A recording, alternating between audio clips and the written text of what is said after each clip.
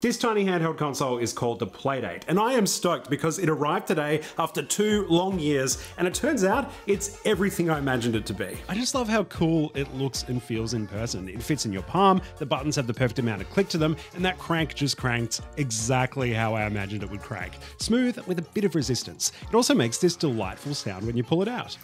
It's got an unlit black and white display. You can see how it needs to have light on it to be seen. So it reminds me a lot of like a tiny Game Boy or even like a Pokemon Mini, if anyone remembers those. Now it only comes with 2 pretty simple games to start, but they send 2 new ones every week for 12 weeks after you first turn this on. And there's some extra titles you can buy in the catalog. I'm particularly enjoying Recommendation Dog, where you recommend people for jobs by flipping through your Rolodex using the crank. If this sounds cool to you, it might take a while before they're available again, but you can pre-order from the Playdate website and get your money back if you change your mind. In the meantime, follow along. I'll show more Playdate games as they come out.